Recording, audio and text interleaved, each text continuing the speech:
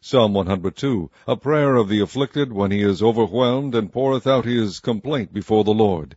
Hear my prayer, O Lord, and let my cry come unto thee. Hide not thy face from me in the day when I am in trouble. Incline thine ear unto me in the day when I call. Answer me speedily. For my days are consumed like smoke, and my bones are burned as an hearth. My heart is smitten and withered like grass, so that I forget to eat my bread. By reason of the voice of my groaning, my bones cleave to my skin. I am like a pelican of the wilderness. I am like an owl of the desert. I watch and am as a sparrow alone upon the housetop. Mine enemies reproach me all the day, and they that are mad against me are sworn against me. For I have eaten ashes like bread, and mingled my drink with weeping, because of thine indignation and thy wrath. For thou hast lifted me up and cast me down. My days are like a shadow that declineth, and I am withered like grass. But thou, O Lord, shalt endure forever, and thy remembrance unto all generations. Thou shalt arise and have mercy upon Zion, for the time to favor her, yea, the set time is come. For thy servants take pleasure in her stones, and favor the dust thereof.